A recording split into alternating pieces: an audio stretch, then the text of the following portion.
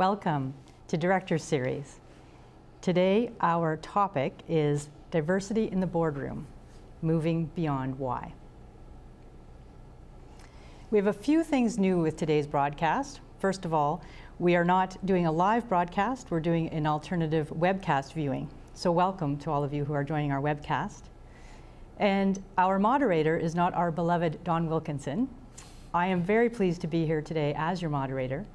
My name is Shannon MacDonald. I'm a Vice Chair and the Chief Inclusion Officer at Deloitte.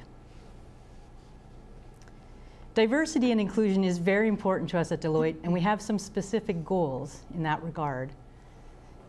We want to lead from the front and make an impact globally. We want to be the first professional service firm to truly leverage diversity in our organization. And we want our senior leadership to reflect the diversity of our organization, which currently reflects the diversity of the Canadian population. So today I'm very pleased to introduce you to our very distinguished panel who will cover many elements of the topic of diversity in the boardroom.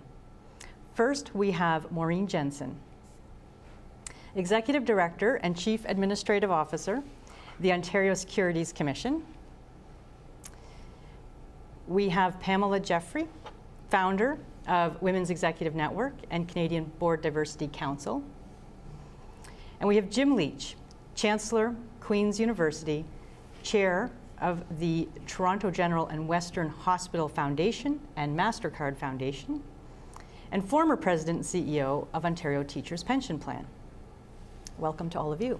Thank you. Thank you, Shannon. Glad to bring some diversity. Yes, we'll leverage that today.